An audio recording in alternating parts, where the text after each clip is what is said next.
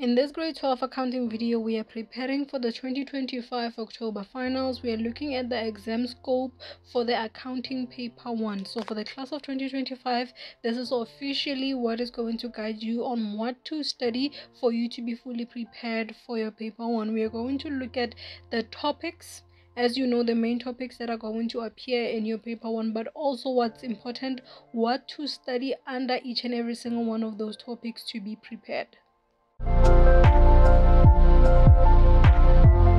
The first topic in your paper 1 is going to be company financial statements, and in it make sure that you cover the following for you to be fully prepared for your paper 1. The first is the application of IFRS as well as GAAP principle. Know all the GAAP principles and when do they apply. Revise the accounting equation and be able to complete the adjustments for your accounting equation. Then get to the year-end adjustments. So for that, we are looking at the calculations of trading stock deficit and trading stock surplus, consumable stores and consumable stores on hand, depreciation using both the cost method as well as the carrying value method. You be able to calculate bad debts as well as bad debts recovered, be able to calculate accrued income, income received in advance, prepaid income, accrued expense, and provision for bad debts, among other things such as directors' fees.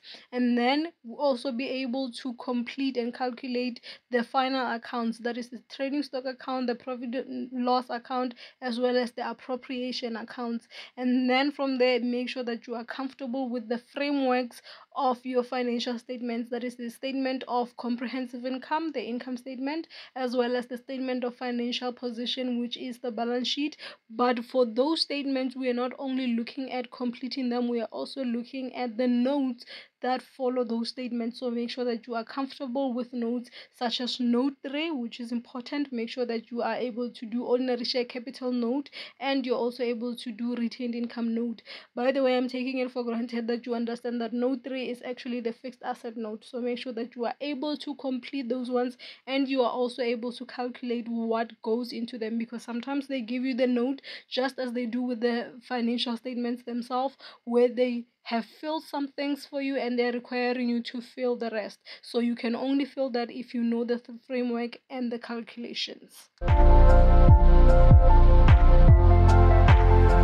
The second topic in your paper 1 is going to be cash flow statements with financial indicators. Cash flow statements is actually part of the company financial statements, and I'm mentioning that because you will see that sometimes in the requirements for cash flow statements, it's going to be paired with the same notes that you would have seen as you were completing the statement of financial position. So usually they like to pair it with notes such as the ordinary share capital note and the retained income note. Hence, I'm mentioning that it is part of company financial statements, so it wouldn't be strange that those would be the notes that is attached to the cash flow statement. But additionally to that, you need to be able to prepare the cash flow statement. Usually they won't give you the full statement, it will be sections of it, but you have to be able to prepare a full, because you don't know which part you are going to be asked to prepare. In those calculations, the most important ones are for you to be able to calculate the dividends paid as well as the tax paid, be able to calculate the working capital and the items that fall under the working capital,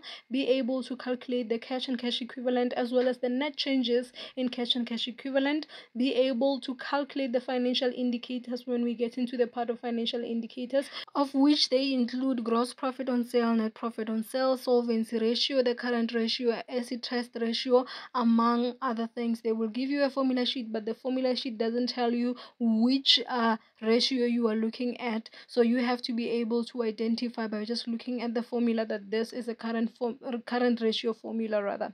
Then also get into the areas of analysis. We are looking at profitability, liquidity, solvency, returns, and risk and gearing. You have to know what each and every single one of those words mean and which financial indicators fall under which area of analysis. So if the question asks you to calculate profitability, you know which financial indicators are those.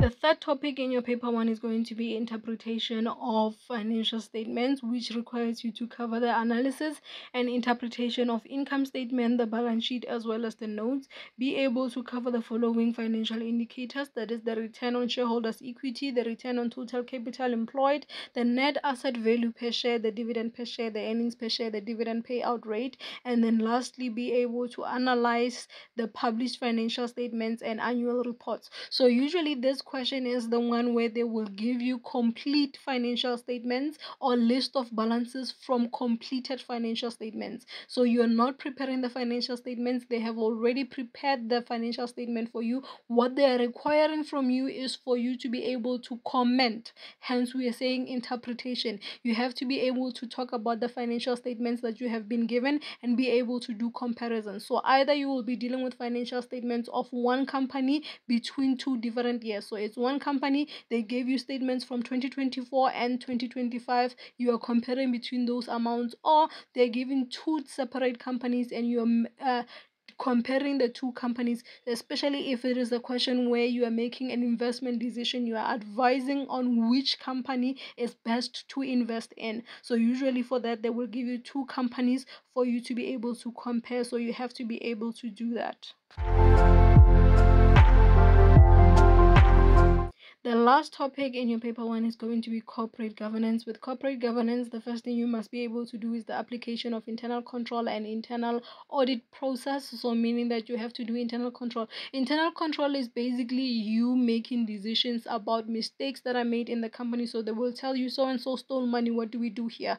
Company stock keeps missing, what do we do here? That's what internal control is. So it's usually the comment of you making decisions on how do we proceed given the problems that we have been given or that we have identified. And then you also have to be able to know the different audit opinions that can be given and when does each apply. When do we give a qualified opinion, an unqualified opinion, or a disclaimer of opinions, and then be able to differentiate between the roles of an internal auditor as well as an external auditor. This is a very common question, so make sure that you're comfortable with what an auditor does and what does an internal auditor does and what does an external auditor does. And then lastly, they can also integrate the GAP principles as well as ethical issues, and you need to be able to comment on those, give recommendations as well as solutions. On this channel we believe in the power of prayer, so here are some scriptures that you can use to pray over yourself as you go sit for your examination. If you are a parent, I encourage you that as your child is writing, make sure that wherever you are also praying for them. If YouTube recommend you more of my videos, be sure to click the like button and subscribe to the channel, and if you have any questions, leave them in the comment section below.